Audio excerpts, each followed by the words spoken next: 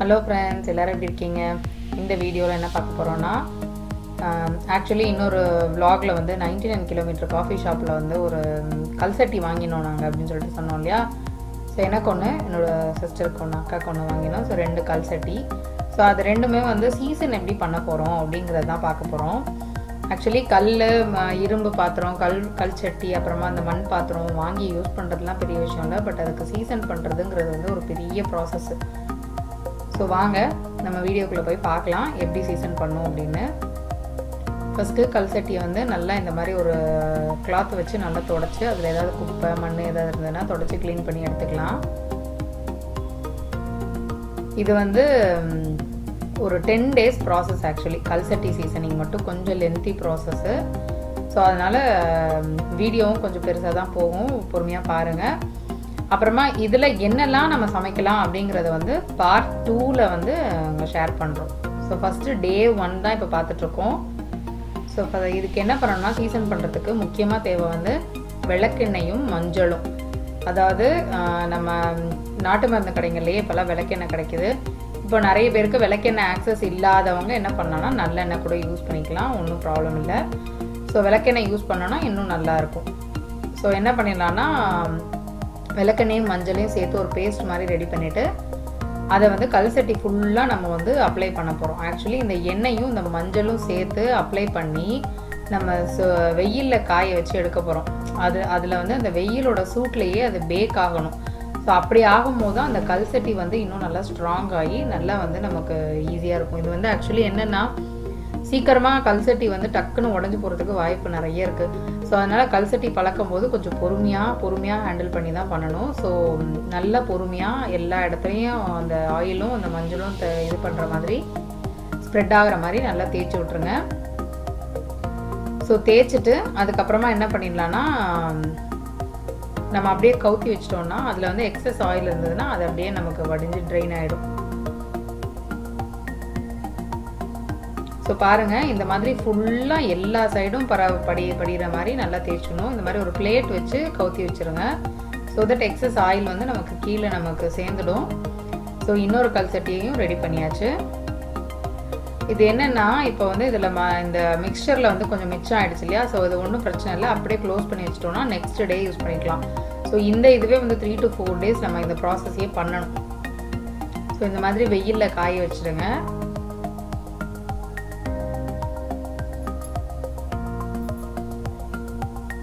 So 1 day ஃபுல்லாக இப்போ காலம்பரை வச்சுட்டு நம்ம சாயங்காலம் எடுத்தா போகிறோம். இந்த மாதிரி 1 day ஃபுல்லாக வைக்கணும். ஸோ இப்போ என்னன்னா வெயிலில் காய்ஞ்சதுக்கு அப்புறம் பார்த்தீங்களா எப்படி இருக்குன்னு அந்த ஆயில் எல்லாம் நல்லா அப்சர்வ் ஆகி எல்லாம் சூப்பராக ரெடியாக இருக்கு பார்த்தீங்களா. இந்த மாதிரி இப்போ கலரே கொஞ்சம் கொஞ்சமாக சேஞ்ச் ஆக ஆரம்பிக்குது. ஒயிட்டாக இருந்தது. ஸோ ஆயிலும் அந்த மஞ்சளும் நல்லா அப்சர்வ் ஆக ஆரம்பிச்சிருக்கு. ஸோ இந்த மாதிரி நல்ல ஒரு திக்கான காட்டன் கிளாத். இது வந்து ஆக்சுவலி ஒரு ஜமக்காலம் பெட்ஷீட்டோட கிளாத்து. ஸோ அதை வச்சு நல்லா க்ளீன் பண்ணிவிட்டு அதே மாதிரி நம்ம எக்ஸஸ் நமக்கு ட்ரெயின் ஆகிருக்கும் இல்லையா அந்த பிளேட்டில். ஸோ அதையே ஃபஸ்ட்டு எல்லா இடத்துலையும் யூஸ் பண்ணிக்கலாம்.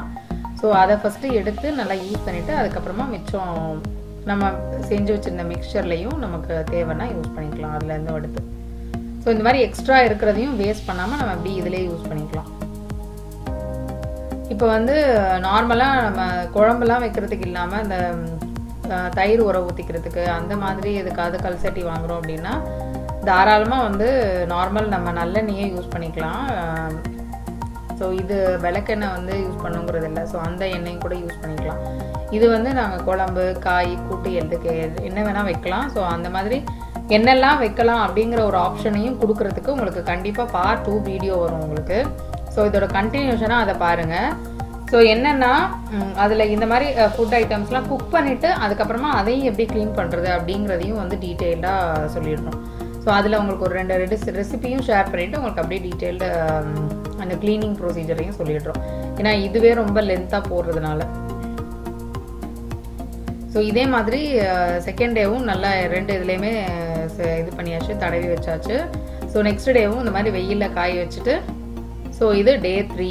ஸோ டே 3 பார்த்தீங்கன்னா திருப்பியும் இதே ப்ரொசீஜர் தான். ஒன்றும் பெரிய டிஃப்ரென்ஸ்லாம் கிடையாது. சேம் ப்ரொசீஜர் தான். ஸோ எப்படி அந்த எண்ணெய் எப்படி அப்சர்வ் ஆகி எவ்வளோ சூப்பராக பேக் ஆகிருக்கு பார்த்தீங்களா. ஸோ இது என்ன பண்ணணும்னா நல்லா க்ளீன் பண்ணிவிட்டு அப்புறமா திருப்பியும் அதே மாதிரி ஆயில் அப்ளை பண்ண போகிறோம்.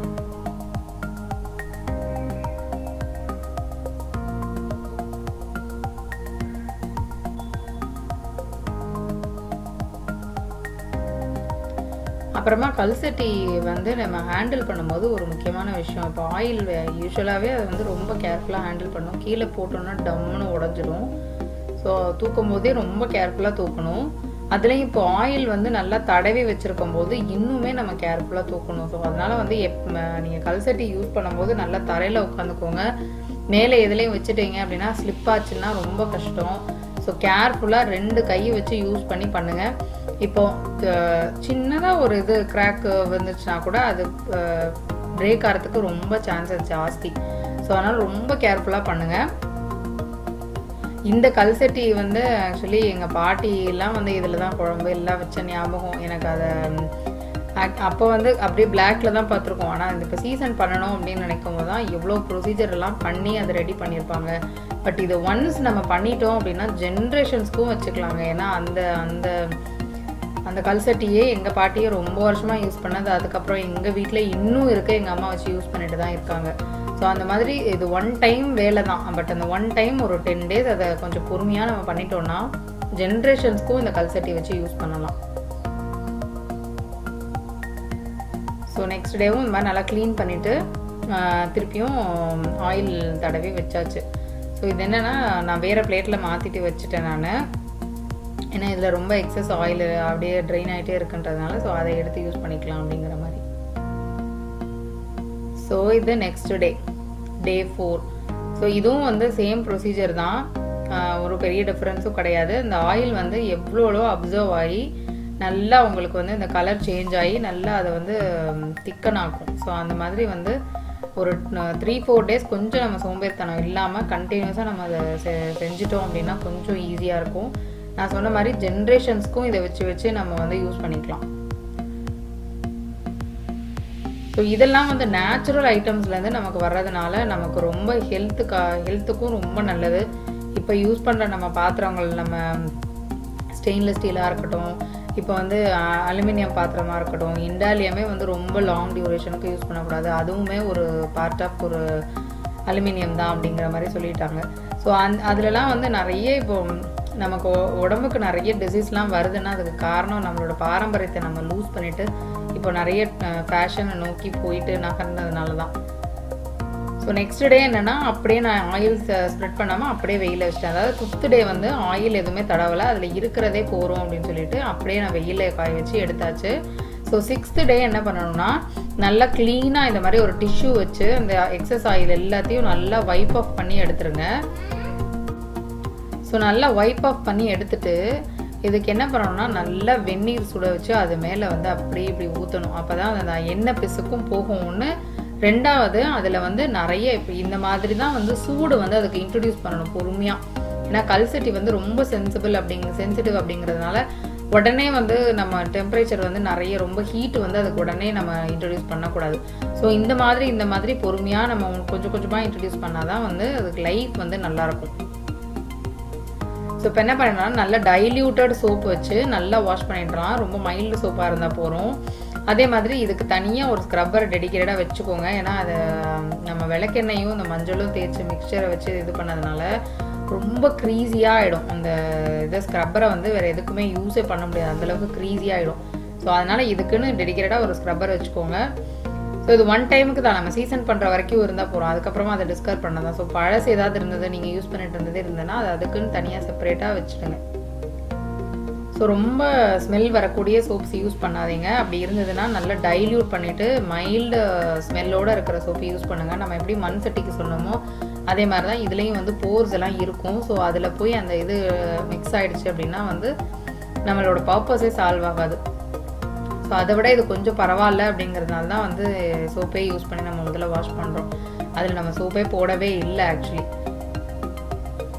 ஸோ இந்த மாதிரி நல்லா அந்த பிசுப்பு போகிற வரைக்கும் நல்லா வாஷ் பண்ணி எடுத்துட்டு அதுக்கப்புறமா என்ன பண்ண போகிறோன்னா இது முக்கியமான ப்ராசஸ். இது ஒரு 3-4 days வந்து ஃபாலோ பண்ணணும்.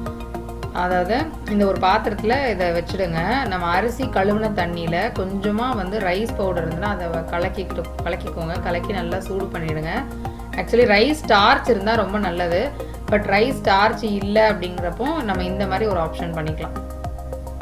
ஸோ நம்ம அரிசி கழுவி வச்சுருப்போம் இல்லையா காலைல சாதம் பண்ணுறதுக்கு, ஸோ அந்த தண்ணியில் கொஞ்சமாக அரிசி மாவை எடுத்து கலந்து இதில் அடிச்சிட்டோன்னா ரைஸ் ஸ்டார்ச் மாதிரியே ஆகிடும். கொஞ்சம் கொஞ்சம் அதை நல்லா பாயில் பண்ணிட்டோன்னா ஸோ ஒரு 2 டீஸ்பூன் இருந்தால் கூட போதும்.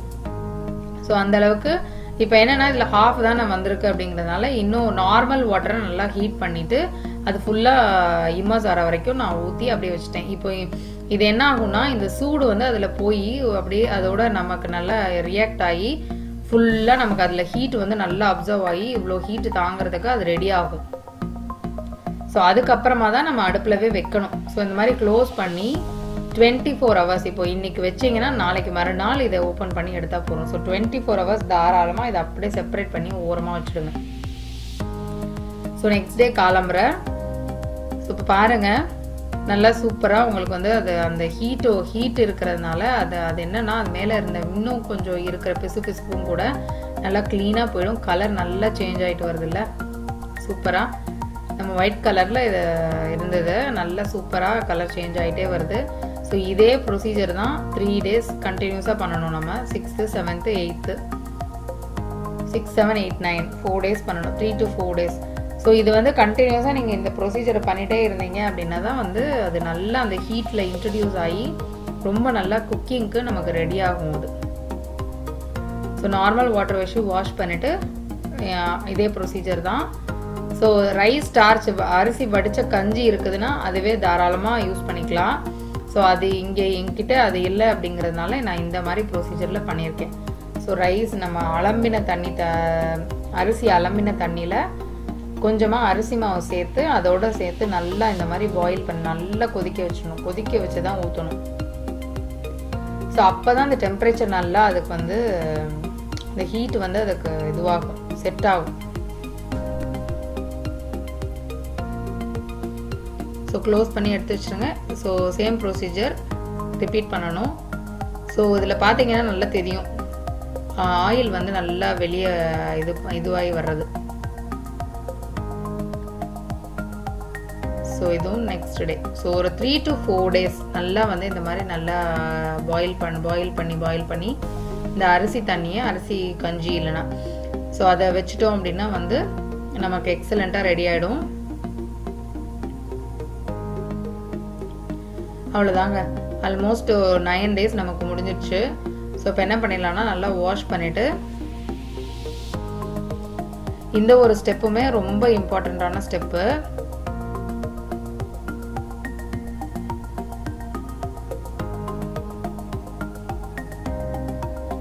ஸோ நல்லா 3 days ஆனதுக்கப்புறமா 3-4 days ஆனதுக்கப்புறமா நல்லா வாஷ் பண்ணிவிட்டு இதில் வந்து நம்ம என்ன பண்ண போகிறோம்னா தண்ணி ஃபில் பண்ணி கொதிக்க வைக்க போகிறோம். அதுதான் ஃபஸ்ட்டு அதை வந்து நம்ம ஸ்டவ்வில் வச்சு அந்த ஹீட்டை இன்ட்ரடியூஸ் பண்ணுறது. ஸோ இந்த மாதிரி தூக்கி வச்சு தேய்க்கும் போது கூட கொஞ்சம் கேர்ஃபுல்லாக ஹேண்டில் பண்ணுங்கள். கீழே விழுந்துச்சு இந்த டைம் ஹைட்லேருந்து இந்த இதுல விழுந்தாலே கண்டிப்பாக பிரேக்கேஜ் ஆகிறதுக்கு ரொம்ப சான்சஸ் இருக்குது. ஸோ அதனால் ரொம்ப கேர்ஃபுல்லாக ஹேண்டில் பண்ணுங்கள். ஸோ இதுவுமே வந்து ரொம்ப மைல்டான ஒரு சோப். அது ஆக்சுவலி என்னென்னா லிக்விடை வந்து நல்லா வாட்டரில் நல்லா டைல்யூட் பண்ணிவிட்டு நீங்கள் என்ன யூஸ் பண்ணுறீங்களோ இப்போ விம் ஏதோ யூஸ் பண்ணுறீங்கன்னா ஸோ விம்லலாம் கொஞ்சம் ஸ்மெல் நிறைய வரும். ஸோ அதனால் கொஞ்சமாக ஒரு ட்ராப் எடுத்து நல்லா டைல்யூட் பண்ணிவிட்டு அதுக்கப்புறமா யூஸ் பண்ணுங்கள். ஸோ பார்த்தீங்களா நல்ல சிம்மில் வச்சுருக்கேன் நான் ஃபுல்லாக ஒன்றுமே அந்த டெம்பரேச்சரே வந்து ஃபுல் சிம்மில் வச்சுருக்கேன். ஸோ இப்படி வச்சிங்கன்னா தான் வந்து உங்களுக்கு அந்த ஹீட்டு வந்து மெதுவாக அதுக்கு ஏறும். அதே மாதிரி இந்த பாத்திரம் வந்து ஒரு 10 குக்கிங்ஸுக்கு ஒரு 10 times குக் பண்ணுறதுக்கு வந்து ஃபுல்லாக சிம்மில் வச்சு தான் யூஸ் பண்ணணும். ஹை டெம்பரேச்சரில் வச்சு யூஸ் பண்ணாதீங்க. ஸோ இதுவுமே வந்து ஃபுல்லாக பாயில் ஆகிற வரைக்கும் வைக்க வேண்டாம். லைட்டாக அந்த பபிள்ஸ் அந்த பாயில் ஆகிறதுக்கு ஸ்டார்ட் ஆகிற அந்த ஸ்டேஜில் வந்து ஸ்டவ் ஆஃப் பண்ணிவிடுங்க. ஏன்னா ஒரு இப்போ தான் அந்த ஹீட்டை வந்து இன்ட்ரடியூஸ் பண்ணுறோம் இல்லையா. ஸோ அதனால் வந்து ஃபுல்லாக டெம்பரேச்சர் கொடுக்க வேண்டாம். அதே மாதிரி ஒரு 10 தடவை குக் பண்ணுறதுக்கு வந்து சிம்மில் வச்சே குக் பண்ணுங்கள். குக் பண்ணோம் ஆக்சுவலி ஒரு குழம்பு வைக்கிறதுக்கு 20 minutes ஆச்சு தான். பட் பொறுமையாக பண்ணிட்டோம்னா லைஃப் லாங் அந்த இது வந்து ரொம்ப நல்லாயிருக்கும். ஸோ கண்டிப்பாக இந்த வீடியோ வந்து உங்களுக்கு யூஸ்ஃபுல்லாக இருந்திருக்கும்னு நினைக்கிறோம். ஸோ இதோட பார்ட் 2 பார்க்கலாம்.